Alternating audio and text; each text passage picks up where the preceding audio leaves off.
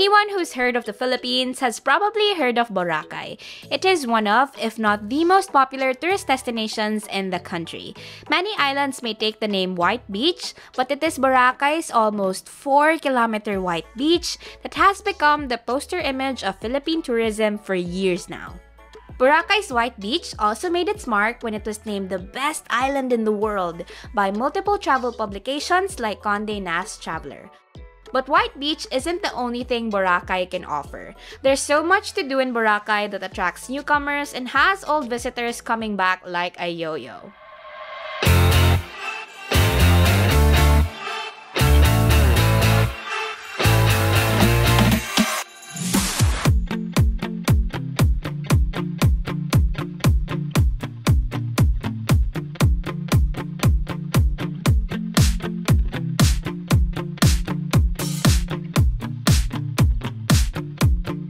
Hey Beach Listers, it's Hannah from Philippine Beach List.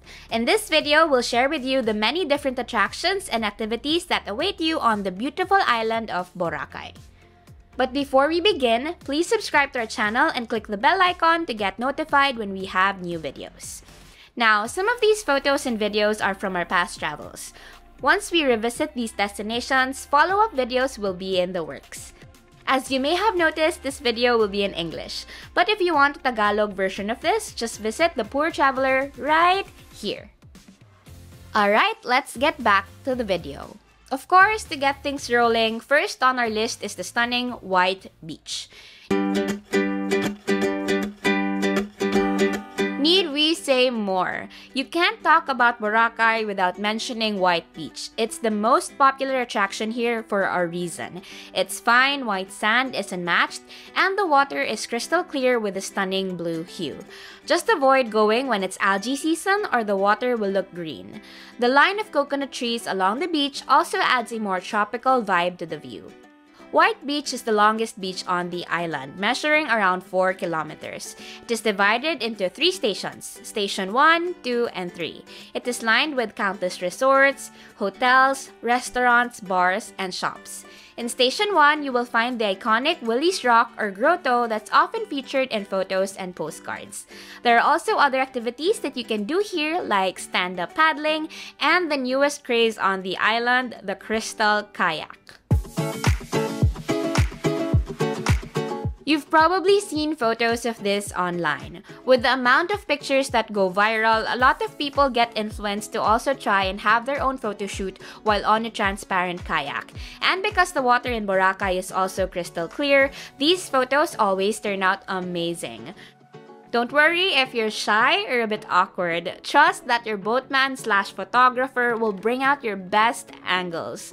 They're so used to taking photos that they'll even tell you what poses would look good. So just strike as many poses as you like for the gram. You'll surely get one photo or more than likely a whole album of it to post on social media once you get back home. If you're traveling with your significant other, you can also rent a kayak together and take couple photos. In this case, you can either paddle the kayak on your own or still have a boatman/photographer with you. And here's a tip. Go on the crystal kayak when the sun is out so the color of the water looks brighter and you won't need to Photoshop it. Choose your best beach outfit and bring sunglasses too. You can try the crystal kayak at White Beach, Puka Beach, and even at other resorts with their own coves. Each session costs around 250 pesos per person and it lasts around 15 to 20 minutes.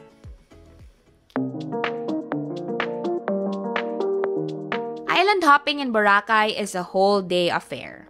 From our team's experience, tours usually start around 8 a.m. and finish past 4 p.m.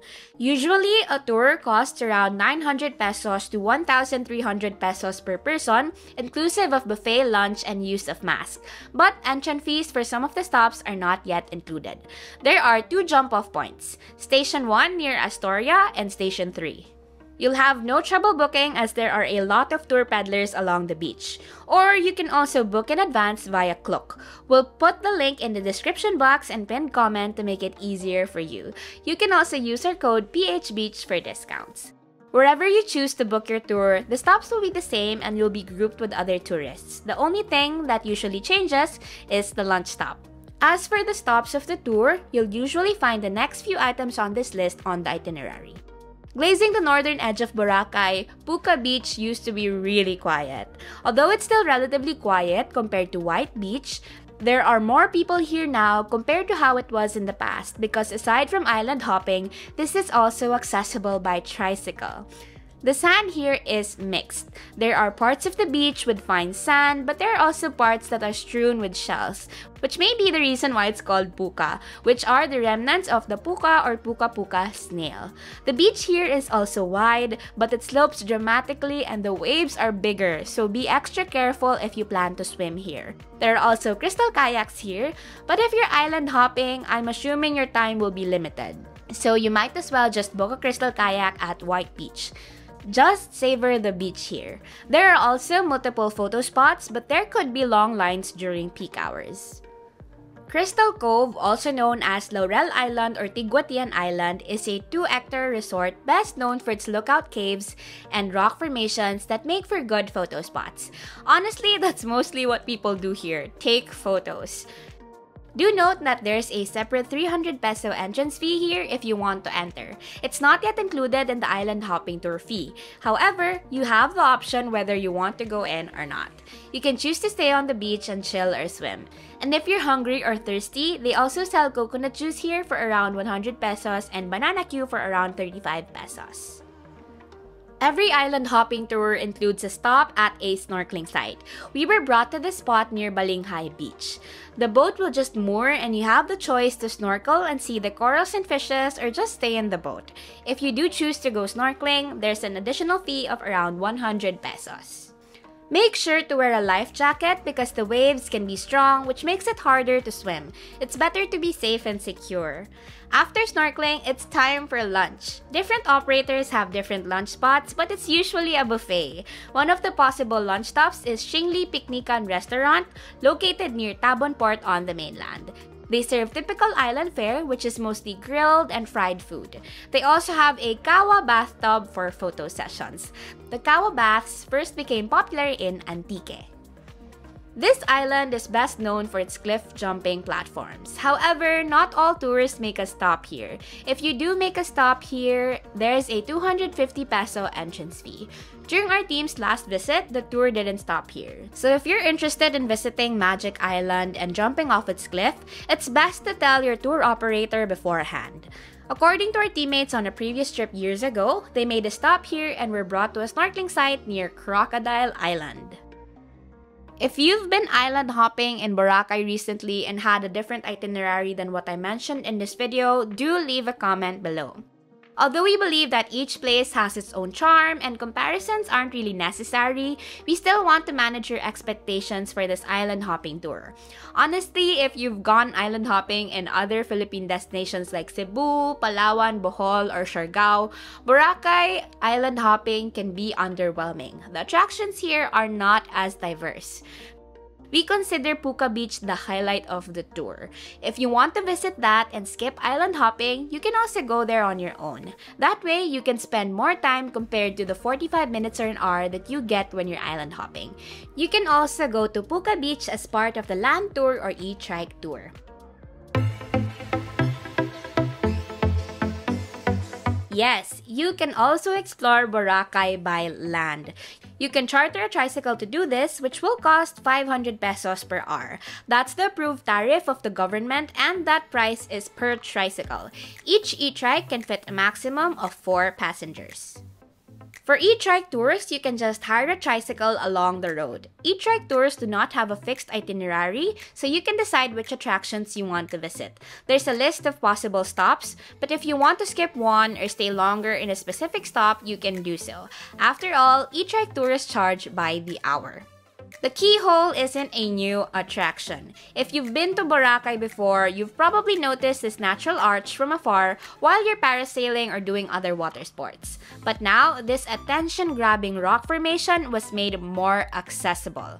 However, to protect it and keep guests protected as well, there are parts of the keyhole that are off limits. Management has designated areas where you can take pictures or admire the view.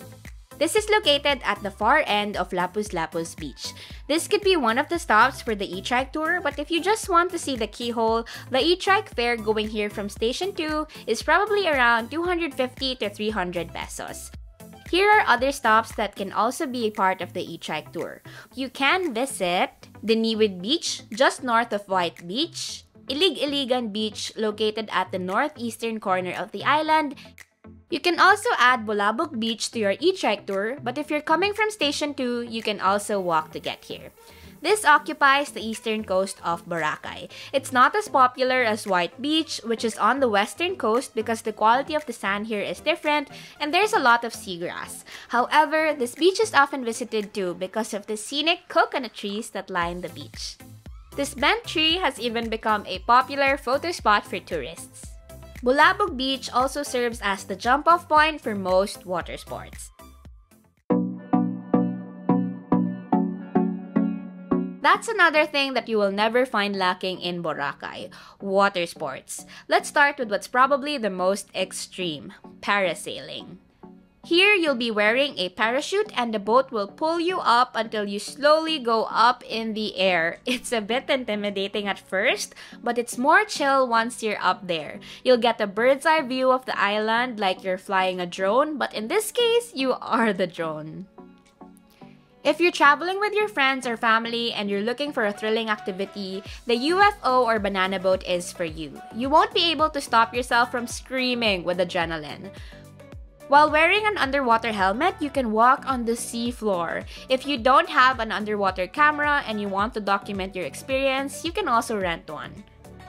Along White Beach, parao sailing is a popular activity. Parao is an outrigger boat with two triangular sails, and this has become an icon in Boracay, especially the blue ones. It's relaxing to watch them from afar, but you can also hop on one. It's cheaper if you do this with a group.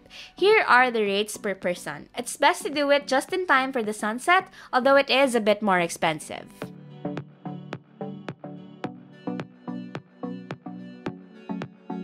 Many of the kitesurfing operators are located in Bulabog Beach. It's nice to watch the kite surfers as you land on the beach, but you can also try it for yourself if you're interested. Kitesurfing schools offer introductory courses for around 4,800 pesos. All the action in Boracay can be traced to one mall: DMall. Located in Station 2, this is where you'll find the highest concentration of establishments in Boracay, especially restaurants and stores. When you walk around DMall, you'll see so many things that you'd want to try. There's halo mango, ice flakes, and a whole lot of meals because many popular restaurants on the island are located here. If you forgot to pack something, there's also a grocery where you can buy toiletries or snacks. If you need extra clothes or flip-flops, there are also shops here where you can buy them. There are a lot of things you can find in DMall, so if you're unsure where to eat or where you can get something, head to DMall and you might just find it there.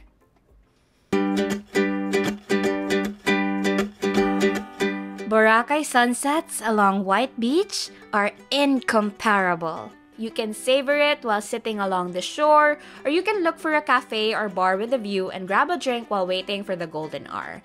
If you're staying at a resort with a pool on the upper floor, you can also take advantage of its location. You can also go swimming with the sunset as your backdrop. However, keep in mind that night swimming is not allowed, so you'll have to get out of the water when it gets dark. You can check the specific time on the advisory board displayed along White Beach. One of the things that makes Boracay Boracay is the lively nightlife that you can't find in other destinations in the Philippines.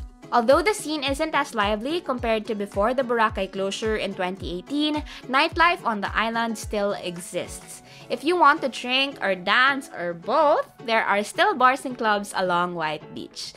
There are also ones located inland like Two Brown Boys that offer their signature cocktails. You can also try Los Indios Bravos, which is known for their craft beer. There are so many great food places in Boracay. It honestly deserves its own video. May it be the more upscale spots or grub hubs that are easy on the budget, you really won't go hungry in Boracay. In our next video, we'll be talking about these food places you can try on your Boracay trip. If you're looking forward to that and more beach recommendations and other Philippine destinations worth adding to your bucket list, don't forget to subscribe to our channel and hit that bell icon to get notified when we have new videos. And that's it for this video about things to do in Boracay. If you have recommendations or questions, leave a comment below. You can also follow us on Facebook, Instagram, and TikTok. We are at Philippine Beach List on all those platforms. You can also check out our blog, philippinebeaches.org. The Philippines has so many islands. It's honestly going to take a lifetime to visit each one. So that just means we better get counting. Again, this is Hannah. Join me again next time as we check another destination off our Philippine beach list. Bye!